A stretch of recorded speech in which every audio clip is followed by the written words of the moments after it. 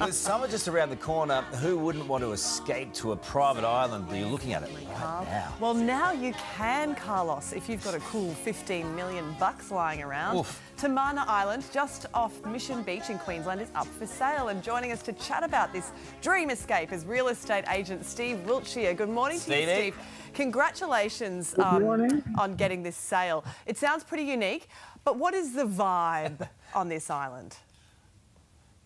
Oh, the vibe is, it's pristine.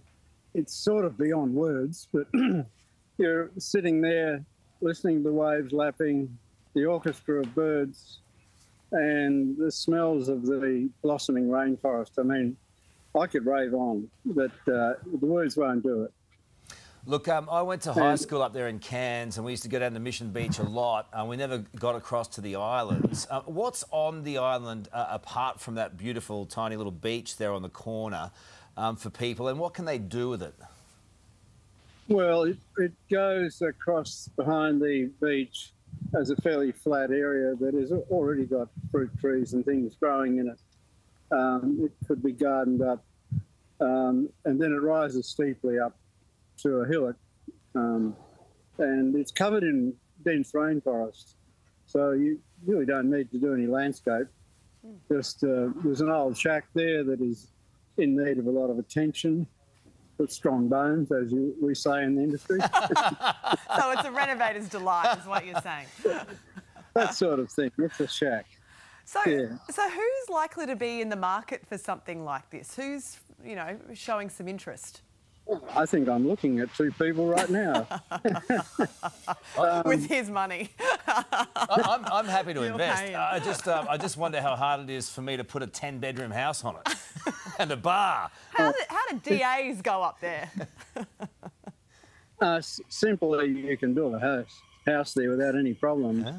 Beyond that, if it's anything to do with multiple dwelling or tourism, which it really wouldn't suit, it'd be ideal for a boutique thing, but that's it. It's just a cherished thing. I've lived here for 50 years, and I'm buying lotto tickets like mad. I did live on Badara for a while, so I'm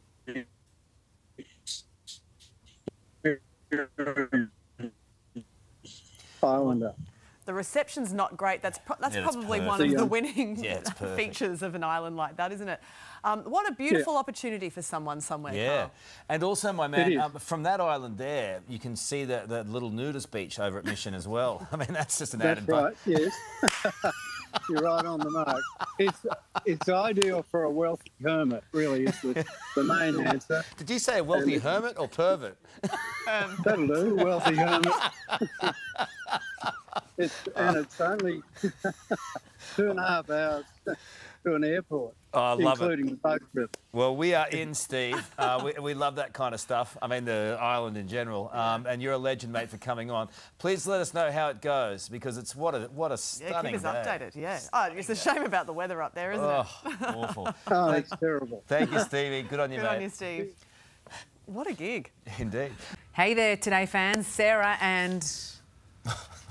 What's my name again? Oh my goodness, Carl. Hey, thanks for watching our YouTube channel, though. Subscribe now for more news, special reports and amazing Aussie stories. And Carl misbehaving, Whoa, of course. That never happens. Always happens. What's she talking about?